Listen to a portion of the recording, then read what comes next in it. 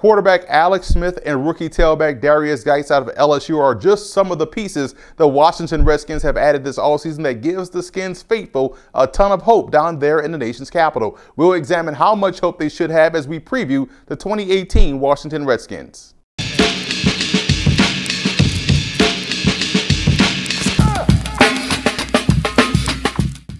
Let's take a look at some of the key storylines heading into the season as we go into our 4-minute offense.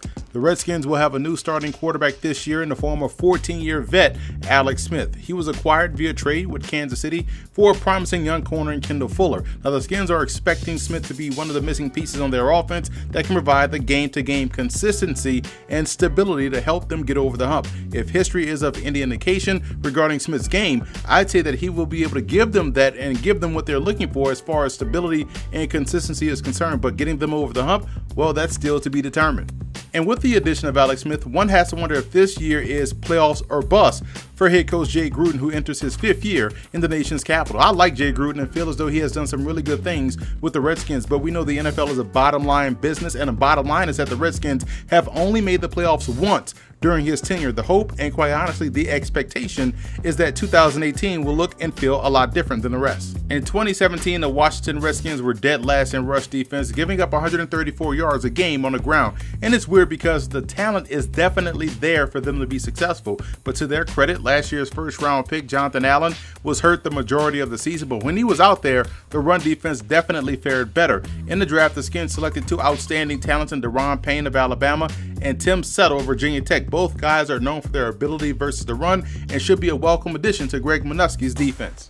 Now, on the flip side, the rushing offense of the Redskins sputtered last year as well, averaging only 90 yards a game. Not since Clinton Portis and maybe Alfred Morris have the Skins had a guy that you could definitely key on. That's about to change with the drafting of Darius Geis out of LSU. He was one of the better backs in the draft class, and the Skins made out like bandits, scooping him up when they did in the draft. Geis gives Washington a bell cow type back that has above average burst to rip off long runs, and he's just like the last 3 backs to come out of LSU, guys that seem to get stronger with each and every carry, and he'll be a valuable asset as a rookie for this offense. One of the main reasons for optimism for the Washington Redskins is because of the offensive weapons, at least in my opinion. The receiving core looks promising with Jamison Crowder, Josh Doctson, and free agent signee Paul Richardson. This is an explosive trio that is versatile enough to play multiple spots and is very dangerous after the catch. The backfield gets back Chris Thompson, who is critical in the passing game. Samaje Perine proved valuable as rookie last year, leading the team in rushing.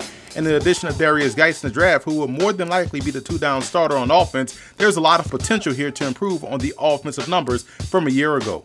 You can also be optimistic about quarterback Alex Smith, who has definitely had 2 separate careers in his Kansas City stint, proved that he can be consistently efficient on offense, which is all they need from the pivot position in Washington. And I believe the defensive front personnel in Washington is tremendous. They're going to be really strong up front this season. On the edges, you have both Ryan Kerrigan and Preston Smith, both combined for 21 sacks last year. We saw Anthony Lanier and Matt Ioannidis coming to their own last season as well. Jonathan Allen, Deron Payne, and Tim Settle should improve their run defense significantly in 2018, and add in veteran guys like Ziggy Hood and Stacey McGee, and you have a strong core unit with depth up front. I think cornerback outside of Quentin Dunbar and Josh Norman would be a cause for concern. The Redskins traded away a very nice prospect in Kendall Fuller for Alex Smith, and they brought in Orlando Scandrick in the offseason to fill that void at nickel. But what can we expect from the 11-year vet is the biggest question. That does leave the door open for rookies Greg Stroman and undrafted rookie free agent Danny Johnson out of Southern to make an impact. Another question would be in Fabian Moreau, who played mostly special teams last year but was a 3rd-round pick, so they're expecting to see some growth in his game pretty soon. Safety, in my opinion, is in better shape with Monte Nicholson and DJ Swearinger, but depth could be potentially a question mark as they move forward. Another concern would be the tight end position because of the health of Jordan Reed. When Reed is out there healthy, he's a beast, but the nagging injuries and the missing of time during the season really limits the potential of this offense, in my opinion. They'll need to continue to develop talent at that position, as the number 2 tight end, Vernon Davis, will be 33 years old this season. I would also be a big concern about the inside linebacker. Zach Brown was the leading tackler last year and played really well for the Skins, but whether or not Mason Foster or Zach Mitchell can step up alongside of Brown and bring that stability is the biggest question. Or maybe a guy like Ryan Anderson can show the versatility that he showed at Alabama and take over the other inside backer spot. I think Washington really would like for him to get more opportunities on the field this season. He could be the key to unlocking the second level. Here's some quick takes as the Redskins head into training camp. An offensive and defensive breakout candidate for the Redskins would be wide receiver Josh Doctson and safety Monte Nicholson. Both players really started to step up big time last year. Doctson proved to be a big play option in the passing game, scoring 6 touchdowns. Look for him to blossom into a true #1 option this season. And what Nicholson did last year as a rookie was very impressive. The 4th round pick out of Michigan State was stellar the first 8 games of the season before going down with an injury and being placed on IR. He'll pick up right where he left off prior to the injury. 2 guys that'll be the talk of training camp are center Chase Roulier and undrafted free agent corner Danny Johnson. Roulier was excellent last year as a rookie, starting a few games and really held his own in the middle. And Johnson was one of the top corners in the FCS, had a solid week of work at the Senior Bowl, and he has a knack for taking the ball away and could give the Redskins a legitimate option in the slot. Rookie impact players are 2 easy ones for me. Both Darius Geis and Daron Payne could find themselves on many all-rookie teams after the season.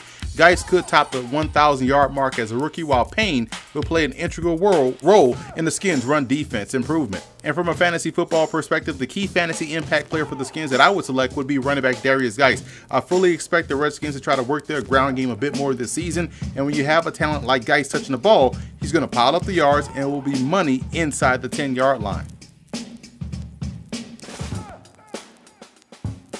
The road to the Super Bowl for the Redskins goes as follows. The red zone offense has to improve significantly. In 2017, Washington was 31st in the NFL in red zone percentage. The expectation is that with a steady quarterback like Alex Smith, along with Darius Geis, it'll ensure that will happen this upcoming season. Also, the offensive line has to remain intact. I like what they have up front, but they won't get guys like Trent Williams and Morgan Moses back until maybe the middle of camp as they're coming off season surgeries. And if this group can avoid the injury bug, they'll be a very strong unit. And both the running game and run defense has to get into the top 10. I know there's nowhere to go but up, as they both were in the bottom quarter of the league last year statistically in both categories, but they have to make significant jumps if they want to get to Atlanta this winter. I have the Redskins finishing 3rd in the NFC East. This is my sleeper pick for a wild card berth in the NFC. I like the pieces on this roster, and the moves to get Alex Smith will prove to be a smart one. With the division that they're in, I don't think they'll have enough to get to the top spot, but they will be improved enough to make a very strong push for that 6th and final playoff spot. The Redskins will be a very solid team this upcoming season.